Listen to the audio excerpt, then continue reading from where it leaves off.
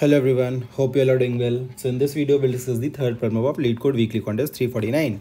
Again, a medium level problem, but a good one to solve with some tricky cases, okay? So the problem name is collecting chocolates. It says that you are given a zero index integer array nums of size n representing the cost of collecting different chocolates. Now each chocolate is of a different type and originally the chocolate at the ith index is of ith type. In one operation, you can do the following with an incurred cost of x, okay? What is that operation? Simultaneously change the chocolate of ith type to I plus 1th type for all indices I where I lies between 0 to n minus 1. Okay. Obviously less than n minus 1 because for the last index what happens when I equals to n minus 1 that chocolate will be changed to type of the chocolate at index 0. Return the minimum cost to collect chocolates of all types given that you can perform as many operations as you like. Okay. Let's see what it's saying. This is my initial configuration 20. 1 and 5. Okay, in short I can say chocolate number 0, 1 and 2.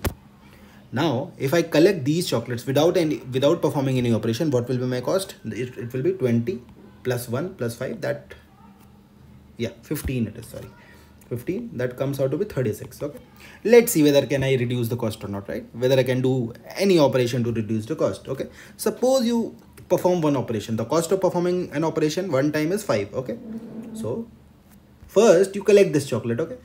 Before performing any operation, you collect this chocolate. Why? Because it is the minimum cost, right? It is the minimum cost of the array. So, it doesn't matter how many types you perform the operation. Your aim is that whether or not it is possible to collect all the chocolates at minimum cost. So, this chocolate is already at the minimum cost. So, yes, you have collected this chocolate. Cost is 1 plus you perform an operation. It becomes 5, right? 1 plus 5 is the total cost. So, what happens? This type of chocolate comes here, this type of chocolate comes here, and this type of chocolate comes here. Okay, just see, we'll now perform the operation at a cost of 5 and the type of chocolate will become 2, 0 and 1. Right, now when it becomes 2, 0 and 1, what you will do? You bought the chocolate of type 1, but you are still left with buying a chocolate of type 0 and 2. So now this type of chocolate at 2 is here, right? And cost is again 1, right? So buy it, right? You buy it. Now I'm done with 0th chocolate as well. Okay, I'm done with 0th chocolate as well.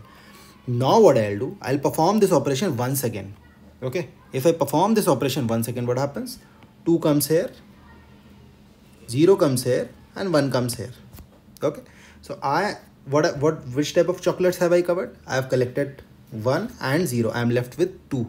2 is here. The cost of collecting chocolate at index this is 1, right? So you performed an operation and again you collected the chocolate. So this is 13. What I mean to say, if you select any other configuration, the cost of collecting chocolates will be more than 13, right? Our aim is to basically check that is it possible to buy a particular chocolate at minimum cost. But again, to buy a chocolate at minimum cost, you'll have to perform those operations. You also have to check that if I am performing those operations, it should not be the case that, okay, I am buying the chocolate at the minimum price, but overall cost has increased because of performing those operations multiple times, right? That's the main intuition. Let's come to the second example. It's 1, 2 and 4. Sorry, 1, 2 and 3. So this is type 0, 1 and 2. You collect this one, right? This is the minimum cost. Now, your total cost is 1 till now. Even if you perform one operation, what happens? This guy becomes 2, 0 and 1, right? You have collected 0. If you collect 1, if you collect this type of chocolate, first you have performed a shift, then you are collecting it, right? The cost is already 6. Okay, the cost is already 6 and you have only collected 2 type of chocolate. Getting it? However, if you do not perform any operation and directly collect all the 3 chocolates, it will be 6. Getting it? It will be 6 because for this configuration to minimize the cost, right now the cost is this, right? So this is the case where I was saying that you need to see that if I aim to buy every chocolate at the minimum cost, it should not happen that the total cost of operation is exceeding it, right? So that's the main problem statement. We have to return the minimum cost, right? Now just see the constraints. Constraints will be helpful in solving this problem. It says that the number of elements you can have in your array is 1000, right? 1000, 10 raised to 3. Roughly big O of n square will also work here, right? these constraints are really helpful in, you know, coming up with an algorithm, right? Obviously you can optimize it, but this is something we can write, right, with some optimization so that we can avoid some cases, right? Nums of I is 10 raised to power 9 and x is 10 raised to power 9, right? Each element can be this, and the cost of an operation can go up to 10 raised to power 9, right? So let's come to the intuition part. Coding is very simple. You will be able to code anything if you are able to come up with the intuition, right? So just see, this is my array. Suppose there are some elements. I don't know what, but suppose there are some elements, right? Now assume that the minimum cost is present here, right? Suppose it is 1 and others are suppose 100. Okay, 200, something like this. Okay, now I have bought this type of chocolate, right? I need to buy this and this. Out of 5, I have bought the one which is having the minimum cost. Now I need to buy the other chocolates. So what I'll do, if I perform an operation one time, okay, that means this guy shifts here, this guy shifts here, it goes here and it goes here, right? This is what happens. So now, in short, can I say that if I perform an operation one time, what are the possible values at which I can buy a particular chocolate? So if I talk about this case, either I can buy it, either without performing an operation, I can buy this chocolate at cost 100, or let's take this example. Let's talk about this. If I don't perform an operation, I buy this particular type of chocolate at cost 100. However, if I perform this operation one time, I can buy this chocolate at this cost as well, right? Ultimately, for a particular index I, what are the possible cost? What are the possible buying prices I can have? So it will be the current cost and the number of operations that you are performing. If you are performing one operation, this guy will come here. If you are performing 2 operations, after 2 operations, this will come here and it will come here. Getting it? That means the last 2 values will come here, right? After step 1, this would have been here. After step 2, this would have been here. Getting it? If you perform operations 3 times, so what happened? In step 1, this comes here. In step 2, this comes here. And step 3, this comes here, right? Obviously step by step. So at a particular index I, the last n values can come here, and you can choose at any particular point of time, whichever is the minimum value, you can buy that particular type of chocolate at that time, right? For example, let's take a concrete example. Suppose these are the numbers, okay? And this is 1. Let's take, this is 10. This is 2. This is 3, okay? And I am performing suppose 3 operations, okay? And I want to buy this chocolate. So after 1 operation, and suppose the current cost is 100, okay? What are the options if I don't perform any operation? Let's talk about only this chocolate, okay? I can buy it at 100, okay? Second option, I can perform an operation, but that will be X amount of cost, right? X amount of cost plus this will come here. So whatever is the minimum of 2, I'll buy from that, right? Right now it is 100, it becomes 10. So I can incur a cost of X plus 100. This is option 1. This is option 2. What is the third option? If I perform operation 2 times. So performing operation 2 times means 2x plus whatever is the minimum, right? So what are the possible values here? Initially it was 100, then 10 came, then 2 came, right? How 2 came? After 1 operation, it would have come here and this came here, right? After the second operation, this would come here, right? So this. What happens after the third operation? So the configuration looks like this. 3, 2, 10, 100. After operation 1, it looks like 3, 2, 10, 100. Right? Forget about what are there, right? After the next iteration, it looks like this, 3, 2, 10, right? Just see. So that means the last n values are coming, where n is the number of operations you are performing, right? So all I need to do is, a simple way to solve this problem could be that just see that for every number of operation, what is the total cost that you are incurring, right? Now comes the question, how many maximum operations can I perform, right? I'll talk about the implementation. How many maximum operations you can perform? So suppose you have n elements, right? 1, 2, 3. Suppose you have 3 elements, right? If you perform one operation, this guy goes here, this goes here. Okay, suppose 1, 2, 3. After step 1, it becomes 3, 1, 2. After step 2, if you perform this operation once more, it becomes 2, 3, 1. And after one more operation, it becomes 1, 2, 3. That means, just see, you got the same array. Meaning, if the number of elements you have is n, then how many times you can perform the operation? N minus 1. Okay, here you have 3 elements, so 1, 2, you perform the operation only 2 times. The moment you perform the operation third time, you get the initial array. So that means if the number of elements here is at max 1000, okay, 10 raised to power 3, at max you need to perform these many operations. Okay, simple. And these many operations into these many elements, right? Traversing, for every operation, traverse the whole array.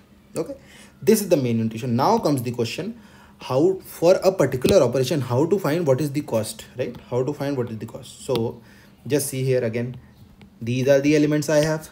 Okay, suppose I'm performing OP number of operation. Why I'm taking variable OP? Because that's what I've written in the code. Suppose I'm performing OP number of operations.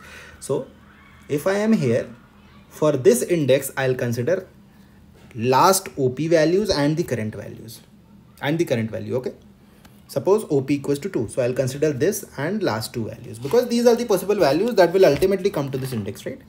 That's what I'll do. And also, if I've calculated it for this index, calculating the last OP values for this index is very simple. How? Sliding window technique. When you come here, you add this to your set and you remove it, right? For this, you are considering these 3 values. For this, you will consider these 3 values. So transforming this into this is very simple, right? You can take a map. I have taken a tree map, reason being I want the minimum cost, and in tree map the keys are sorted, right? So at a very particular point of time, what I'll do, I'll just fetch the smallest value, right? Why? Because suppose these are the entries in my tree map, so the keys will be sorted, right? Suppose the keys are that 2 comes 1 time, 3 comes 2 times, 5 comes 3 times, and so on. Okay, so I know that in my window 2 is an element, so obviously I will be buying this particular type of chocolate at cost equals to 2. Simple. That's what I'll do. And then when I move here, I'll remove this element. Okay, I'll remove this element and I'll add this element, right? Tree map is already sorted based on key, right? So these are some of the things that I'll be using to solve this problem. Let's look into the code. It will be a good revision and you will be, crystal clear with the solution, right? Let's start with this. These are the number of elements I have. Initialize my answer with 0. Now, if I don't perform any operation, what happens? The cost is sum of all the elements, right? Simple. You do not perform any operation. Similar to this case, 1 plus 2 plus 3, right? This is my initial value. Now, let's start performing the operations. Okay. As I told, how many operations can I perform? 1 to n minus 1. So just see, OP equals to 1. It goes less than n. Okay. Now, what is the current cost? Let's calculate the current cost. That means if I perform these many operations, so long current equals to OP into X. If you are performing OP number of operations, OP into X is the cost that you'll have to pay, because these many times you are shifting, right? Then now you have a tree map. In your tree map, you are pushing the 0th value, right? In your array, you start from here, right? Window starts from here. You are pushing this value. Now what you do? Suppose I'm considering the first value. So what I'll do, suppose I'm inserting last 2 elements. So for 0th element, I'll consider this element and last 2 elements. Okay, last 2 elements. So that's what I've done here. I equals to 0, I less than OP, because these many number of elements I need to consider. So add that in your map. Map.put n minus I minus 1. Getting it? So the last value is this, the second last value is this, and so on, right? That's what I've done here. Simple stuff. If it is already present, increment the count, or else put it with a frequency of 1, right? Now you have done it. Add the first key in your answer, current answer, because for this index, what is the minimum cost? That is present in the tree map. So first key is the smallest value. Now left equals to n minus OP, because for this element, 1, 2, 3 elements you are considering. For this element, what you will consider? This and this, right? This and this. So you have to remove it. So I'm taking an index so that I can keep on sliding it, that which value do I need to remove. For the ith index, I need to add the ith index and I need to remove the leftmost index of the window. Here I know it is forming a cycle, but this you will remove. In the next iteration you will remove this, then in the next iteration you will remove this. So that's what I'm doing.